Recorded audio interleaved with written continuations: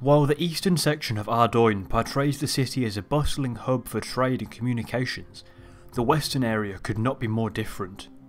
Ravaged by a great plague, the inhabitants were quarantined for many years, but all was not how it seems. I'm Galaxyshark and this is Runescape Lore. Years ago, the city of West Ardougne was walled off and quarantined following the outbreak of a terrible plague. This plague was highly contagious and would, supposedly, have a severe effect on the lives of the infected. Once a person contracted the disease, they would experience a mild flu for the first few days, but after that it would become much worse.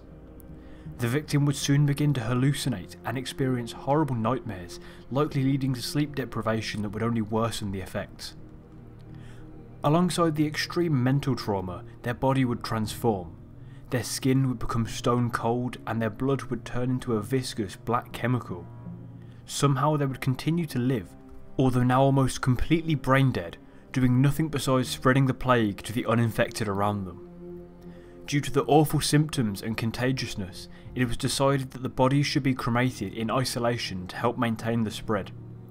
This would only happen a mere 2 weeks after first signs of the illness. To control the plague and prevent an outbreak into the rest of Gillinor, a group of highly trained, well-equipped doctors were sent to the city by King Lathus, ruler of East Ardougne.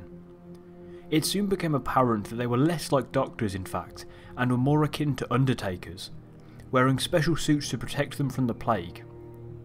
It was their job to dispose of the bodies of the infected. They did this by taking them to a highly secret location, and this secrecy was intentional, as any civilian who was present would be at risk of catching the plague. Being the only ones present at the cremations of the dead, this group earned the title of the Mourners. The other job of the Mourners was to ensure that nothing made it in or out of the city without it going through them first. Since the Mourners were the only people allowed in and out of the city, they are the only people who had seen the effects of the plague and lived to tell the tale, so all that we know of the symptoms comes directly from them. It was also the Mourners who discovered the source of the disease. King Tyrus was the brother of King Lathus and ruled over West Ardougne. While Tyrus had been working to expand his city, stretching further west to the mountains of Arundar, the entrance to a strange underground pass was discovered. This pass, while dangerous in itself, turned out to be a far easier and safer way to Tyrannin, the Elven lands, offering an alternative to trekking over the near impassable mountains.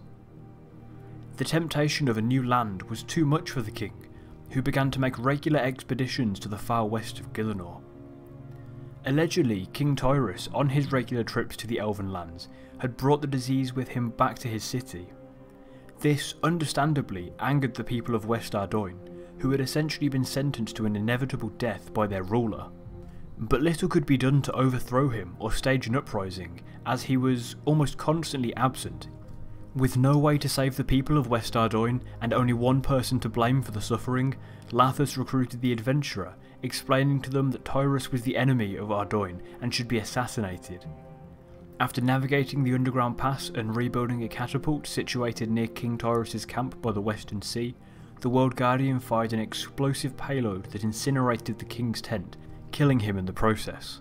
After returning to East Ardougne, the tables turned. It soon became apparent that Lathus's intentions were not exactly as they seemed, and that the people of Ardougne, and in fact the rest of Kandarin, had been misled. Almost everything we had been told about the plague and the people involved was wrong. The Mourners were indeed working with King Lathus, but as it turned out, they were not actually humans. In fact, they were elves, part of the Prifdinus Death Guard. The Death Guard were a part of the Iorwerth clan, the clan that had betrayed the others many years prior. It was actually the Mourners who had introduced the so-called plague to West Ardougne by poisoning the food supply with mouldy food like apples to make those who ate it fall sick. The true plague was little more than a flu and some food poisoning, but this was enough to convince the civilians that the infected should be taken away before it became far worse. Instead of being euthanized and cremated, the victims of the disease were taken underground and healed within a matter of days. Since everyone else on the surface was convinced that their friends were dead, the Mourners knew that no one would suspect them of stealing people. Once healed, the person would be forced to work in a cave system near the Mourner headquarters, a tunnel that was believed to lead to the Temple of Light. Most of these slaves would either be worked to death or killed by the nearby dark beasts. Built years ago before the fall of Prifddinas, the Temple of Light was built to protect the Death Altar, preventing those who threatened the elves from harnessing its powers. Lord Iorwerth was one of these people. Hoping to claim the Elven City for himself, Lord Iorwerth attempted to free the Dark Lord from his prison, a task that would require the power of the Death Altar. Not even King Lathus, the one human ally of the Mourners, truly knew what was happening. Lathus planned to use the elves to expand his rule and claim more of the land that his late father, King Ulthus, had not retained in the years following his death. In return, the Death Guard would be granted access into West Ardougne and freedom to do as they pleased inside. Lord Iorwerth had no intention of fulfilling the deal though, simply using Lathus to build a cheap workforce and get closer to his goal of freeing the Dark Lord. The assassination of King Tyrus was actually ordered by the Elven Lord, not King Lathus. Seeing the power and speed with which Tyrus was crossing Tiranan and realising that the human posed a great threat to his end goal, Iorwerth suggested that the ruler of East Ardougne find a gullible adventurer who could be convinced to kill his brother. This happened to be the World Guardian. King Tyrus actually had nothing to do with the plague, and possibly didn't even know that it was happening due to his constant absence. During the events of Plague's End, when the Dark Lord was freed and faced by the other 7 clans, Lord Iorwerth was exposed, and the plot to expose Lathus for faking the plague finally came to fruition. While the elves rebuilt their city, the people of East Ardougne staged an uprising against their king. The knights returned to the castle and prepared to save the people of West Ardougne. With the knights hoping to remove the mourners, and the mourners having little to work for anymore, it did not take long for the Mourner HQ to be taken over by the Knights of Ardougne.